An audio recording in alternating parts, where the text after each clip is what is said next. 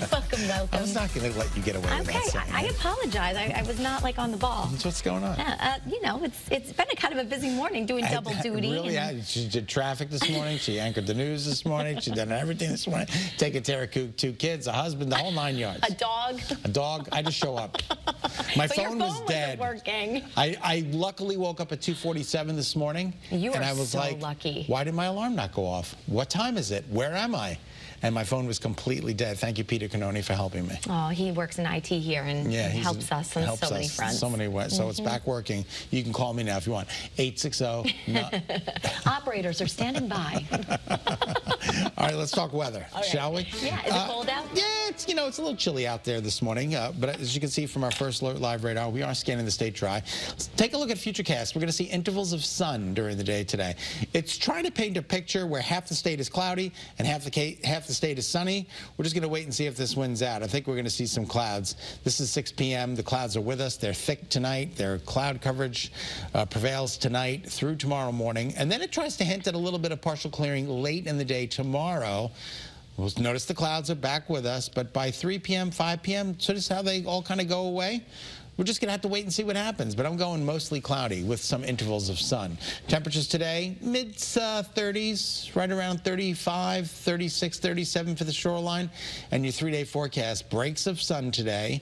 Imagine that. Imagine seeing the sun. How awesome that would be.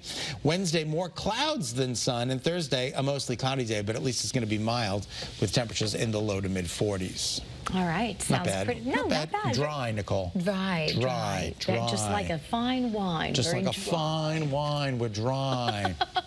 Well, here are some of your top stories this morning.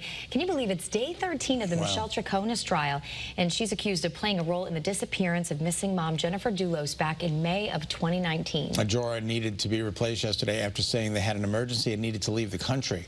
Now, a total of 3 jurors or alternates have been dismissed so far. Yesterday, State Police Detective John Kimball was back on the stand. Today, we're expecting to hear more testimony from State Police Sergeant Michael Boyton. The evidence in the case. The state is calling him back to the stand, so we're going to have to wait and see what happens today. But, of course, you can catch the trial gavel to gavel right now on WFSB Plus. We're there every step of the way. And Matt McFarland's doing a great job covering the story. He really is. Yeah, this is just, you know, everyone's on the edge of their seats. Of course. And then on top of it, you have a little bit of drama with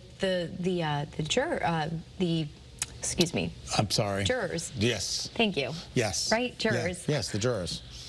Little mom brain there. It's okay. Woo! Yeah, so they've had issues, right? They're right now, they were down 2, then they had an alternate come in, so it's a lot going on there. A lot of moving parts. And this, we're at the start of week 3 of what's expected to be a 6-week trial, so we're going to have to see if they keep it on track. We'll see. We'll see. Chugga chugga choo choo. All right. Happening later this morning, Senator Blumenthal is sounding the alarm on what he calls dangerous baby sleep sacks. I'm sure you're familiar with these. Very familiar, and I have a lot of friends who used these. We never did, but we almost did. Now, Senator Blumenthal and some others are now saying that these weighted sleep sacks may actually increase the risk of SIDS and some other serious health concerns. The American Academy of Pediatrics is among those who have come out against these products. Plus, the Center for Disease Control and Prevention and the National Institutes of Health are also cautioning parents against weighted sleep products. But the 2 major companies that make these garments, Dreamland Baby and Nested Bean, claim that weighted infant sleep sacks are safe for infant use. Now, the recommendation still by the AAP is to make sure that your child is sleeping on their back and make sure that there's no blankets, there's nothing impeding, because you don't want them to suffocate. You don't want any loose bumpers, anything like that, which is really hard for a lot of parents who, for example, my mom, the norm for her when she had my brother and I is the opposite of what they recommended when I started having kids.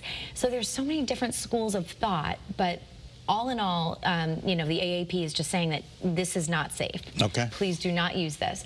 And we have Senator Blumenthal talking at Connecticut Pediatrics in Hartford about this. And it'll be interesting to see what they come up with. Yeah, it's good. So if you got it out there, you might want to stop using it. I don't know. All right, this year's Super Bowl game is going to be between the Kansas City Chiefs and the San Francisco 49ers. Neither team did I want in there, but, you know, there you have it. It became the most expensive Super Bowl on record. Yeah, it's so expensive.